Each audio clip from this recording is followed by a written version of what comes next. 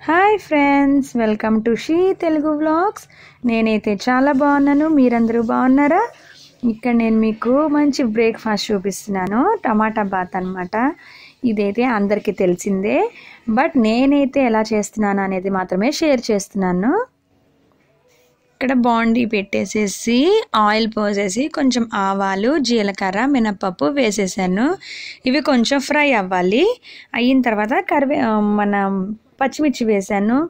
నేను ఎప్పుడు కూడా కొంచెం ఇలాంటి వాటిలో కారం తక్కువే వేస్తాను, ఎందుకంటే పిల్లలు తింటారు కదా, వాళ్ళు కొంచెం స్పైసీగా ఉంటే తినరు, అందుకని చెప్పి పచ్చిమిర్చి కొంచెం వేసాను. అండ్ నెక్స్ట్ కరివేపాకు వేసాను, అలానే ఆనియన్స్ కూడా వేసాను. ఇవన్నీ కొంచెం బాగా ఫ్రై అవ్వాలి.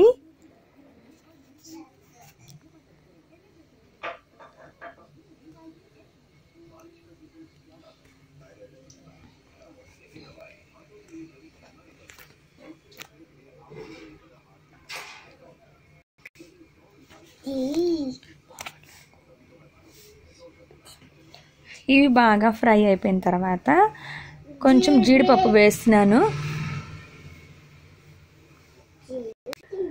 మీలో ఎంతమందికి ఉప్మా ఇష్టం అనేది నాకు కామెంట్ సెక్షన్లో చెప్పండి. మామూలు ఉప్మా కన్నా టమాటా బాత్ కొంచెం వెరైటీగా ఉంటుంది కదా, అందుకని చెప్పి అది చేస్తున్నాను అనమాట. ఇప్పుడు ఈ జీడిపప్పు కూడా కొంచెం బాగా ఫ్రై అయిపోవాలి. నెక్స్ట్ ఇక్కడ కొంచెం ఫ్రై అయిపోయాయి కదా, టమాటాస్ వేస్తున్నాను. ఇవి టమాటా కొంచెం చిన్న ముక్కలుగా తరిగేసేసి ఈ టమాటా కూడా వేసేసి ఇవి కూడా బాగా ఫ్రై అవ్వాలి, ఉడికిపోవాలన్నమాట. టమాటో ఇవి కొంచెం మూత పెట్టేసి మగ్గించుకుంటే బాగా మగ్గిపోతాయి.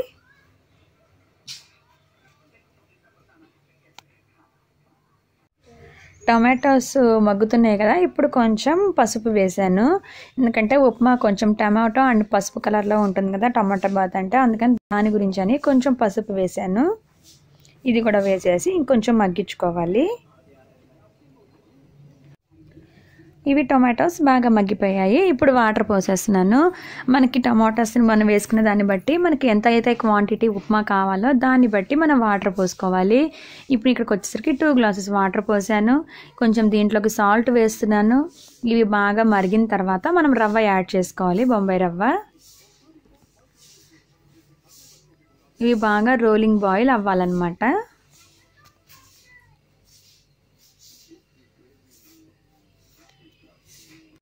ఇప్పుడు ఇక్కడ రోలింగ్ బాయిల్ అయిపోతున్నాయి.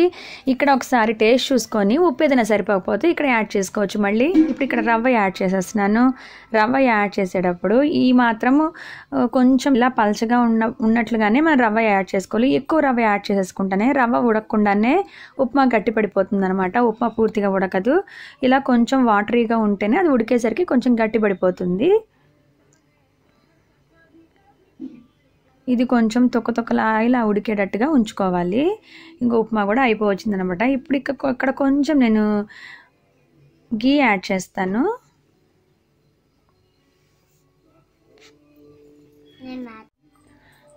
ఇప్పుడు కొంచెం గీ యాడ్ చేసేస్తున్నాను. ఆ గీ కూడా వేసేస్తే టేస్ట్ బాగుంటుంది, అలానే స్మెల్ కూడా బాగుంటుంది కదా. గీ ఇష్టం లేదనుకున్న వాళ్ళు దీన్ని స్కిప్ చేసేయచ్చు. ఉప్మా వచ్చేసరికి రెడీ అయిపోయిందనమాట టమాటా బాత్. ఇది వేడి వేడిగా మనము కొంతమంది అయితే పెరుగుతో కూడా తింటారు, అలా బాగుంటుంది. టమాటో చట్నీ కానీ లేదా మనం పల్లీల చట్నీ, శనగపప్పు చట్నీ చేసుకుంటాం కదా, వాటితో అయినా ఆ కాంబినేషన్లో కూడా టమాటా బాత్ బాగుంటుంది. లేదా డైరెక్ట్గా ఒత్తగా తిన్నా కూడా చాలా బాగుంటుంది.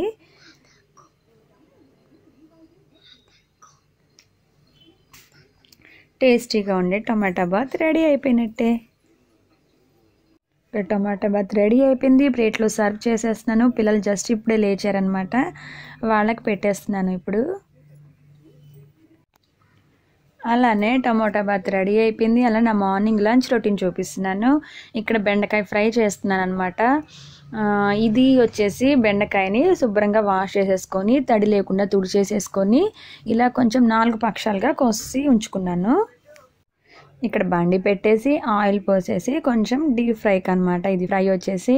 సో కొంచెం ఆయిల్ పోసి ఈ బెండకాయలన్నీ దాంట్లో వేసేస్తున్నాను. ఇలాంటి ఫ్రై అంటే మనం ఎప్పుడన్నా ఒకసారి చేసుకోవచ్చు, బట్ రెగ్యులర్గా కన్నా డీప్ ఫ్రై కాబట్టి రెగ్యులర్గా కన్నా ఎప్పుడన్నా ఒకసారి చేసుకుంటే బాగుంటుంది.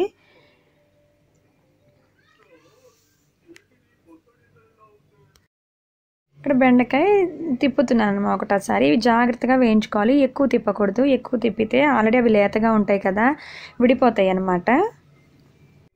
ఇవి బెండకాయ ఫ్రై అయిపోయాయి. సో నేను తీసేస్తున్నాను పక్కకి.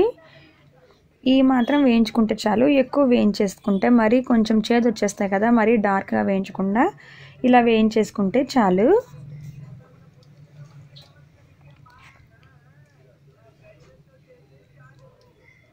ఇవి తీసేసిన తర్వాత ఎక్స్ట్రా ఆయిల్ అంతా ఉంది కదా, అది వేరే బౌల్లోకి తీసేసుకోవాలి. ఇంకా ఆయిల్తో పని లేదు. ఇప్పుడు కొంచెం ఎక్స్ట్రా ఆయిల్ అంతా తీసేసి కొంచెం 1 స్పూన్ ఆయిల్ ఉంచి దాంట్లో కొంచెం కరివేపాకు వేసాను. కరివేపాకు వేసిన తర్వాత ఎటువంటి తాలింపు అయితే వేయలేదు. కరివేపాకు వేసేసి ఇప్పుడు ఈ వేయించుకున్న బెండకాయలు మళ్ళీ దాంట్లో వేసేసాను. ఇవి ఒకసారి తిప్పుకోవాలన్నమాట, వేయించాలి. ఇప్పుడు దీంట్లోకి నేను ఏం యూస్ చేస్తున్నానంటే శనగపిండి, ఉప్పు, కారం, జీలకర్ర ఈ ఫ్రైలోకి యూస్ చేస్తున్నాను అనమాట. అది ఒకసారి మిక్స్ చేసేస్తున్నాను. ఈ శనగపిండి కారం ఉంది కదా, అది తీసుకెళ్ళి ఆ బెండకాయలో వేసేయాలి. వేసేసి ఇదంతా ఒకసారి బాగా మిక్స్ అయ్యేలాగా కలిపేసుకోవాలి. శనగపిండి కాబట్టి కొంచెం పచ్చి వాసన పోయే వరకు కూడా ఆ నూనెలో ఫ్రై చేసుకోవాలన్నమాట. ఇక్కడ నేనైతే కొంచెం 1 స్పూన్ ఆయిల్ కూడా యాడ్ చేశాను. మళ్ళీ ఒకేసారి ఎక్కువ ఉంచుకొని వేస్ట్ చేసే కన్నా మనం కావాలంటే ఇంకొంచెం యాడ్ చేసుకోవచ్చు కదా. ఇప్పుడు నాకు కొంచెం పడుతుందని అనిపించి ఇంకో 1 స్పూన్ ఆయిల్ వేసాను. ఈ ఆయిల్లో ఈ కారం అంతా బాగా వేగాలన్నమాట. శనగపిండిది లేకపోతే కొంచెం పచ్చివాసనలాగా వస్తుంది. ఇది బాగా వేగాలి. ఇది యాక్చువల్గా పప్పుచారు కానీ పప్పు కానీ ఇలాంటివి చేసుకున్నప్పుడు మనకి సైడ్ డిష్గా అయితే బాగుంటుంది. శనగపిండి కూడా ఉంటుంది కాబట్టి మన రైస్లో కలుపుకోవచ్చు, లేదా మనం నంచుకోవడానికైనా అది సైడ్ డిష్గా బాగుంటుంది ఈ ఫ్రై. అలానే ఇక్కడ నేను పాలకూర పప్పు చేసాను లంచ్లోకి. మార్నింగే క్యారియర్స్ ఇచ్చేయాలి కదా అందరికీ. పప్పు పిల్లలకేమో డీప్ ఫ్రై కాకుండా విడిగా బెండకాయ ఫ్రై, టమాటా బాత్ ఇప్పుడు మీరు చూశారు. అలానే మాకు వచ్చేసరికి ఈ ఫ్రై అనమాట. మన లంచ్ రొటీన్ వచ్చేసరికి ఇవాళది ఇది. ఇక్కడ ఒక బౌల్లోకి తీసేసాను ఆ వేయించినవి. ఇది కొంచెం బయట క్రిస్పీగా లోపల కొంచెం మెత్తగానే ఉంటుంది కాబట్టి మనం తినడానికి బాగుంటుంది ఇలా బెండకాయ. ఫైనల్గా కొంచెం పైన కరివేపాకు కూడా డైరెక్ట్గా వేసాను అనమాట. నా మార్నింగ్ లంచ్ రొటీన్ ఇదే. ఈ వీడియో నచ్చిందని అనుకుంటున్నాను. నచ్చితే కనుక ప్లీజ్ లైక్ చేయండి. Thanks for watching. Bye bye.